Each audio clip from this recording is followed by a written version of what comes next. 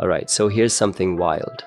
Cholera isn't just a disease, it's a waterborne chaos that turns your gut into a faucet. Sounds dramatic? It is. Cholera is caused by a bacterium called Vibrio cholerae.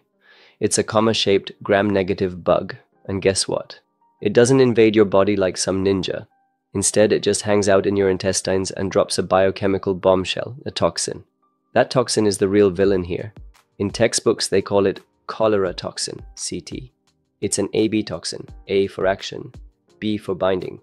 And what it does is pure mischief. It binds to intestinal cells, messes with G proteins, and forces them to keep pumping out camp, which basically causes your cells to open the floodgates and leak water and salts into your gut.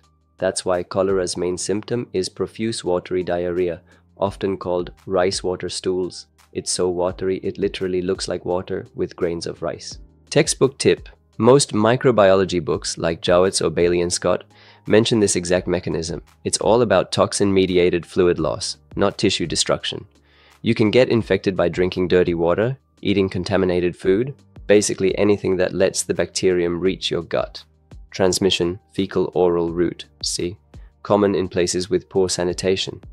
Incubation, super fast. Symptoms show up in 12 hours to 5 days.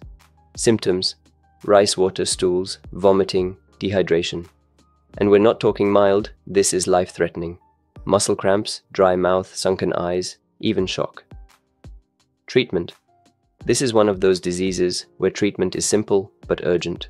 Rehydration is the hero. ORS, oral rehydration salts or IV fluids. Antibiotics like doxycycline or azithromycin can reduce duration severity. Prevention, clean water, good hygiene, and in some cases, cholera vaccines. How to remember it? Think. Vibrio doesn't enter to fight, it just tricks your cells into emptying themselves. It's not warfare, it's mind control. Just like a con artist, and it doesn't break in, it talks its way in and takes everything.